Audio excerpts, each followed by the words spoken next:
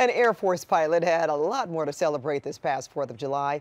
He and other service members were featured on the popular CBS TV game show, The Price is Right, and he hit it big.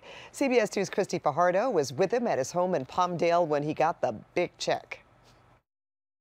Oh, wow. It's one knock at the door in Palmdale. Air Force Major Kevin Van Stone is glad he answered, because behind the door were all these zeros. Of course, seeing the Publishers Clearinghouse commercials with somebody showing up at their door with a big check, and I was like, yeah, that probably doesn't really happen. On The Price is Right. The check wasn't from a sweepstakes, but from The Price is Right. Good luck.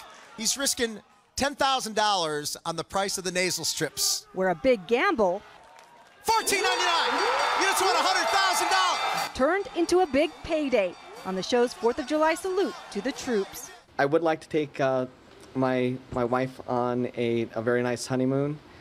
We did get married just about a week and a half ago. What did you think when he told you?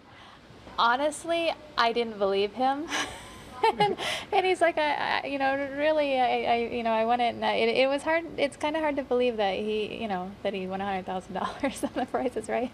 The newlyweds now have a keepsake, a check signed by Drew Carey, and one heck of a wedding gift, a large nest egg to start a new life as a new family. What I'm trying to say is that I'm proud of my dad.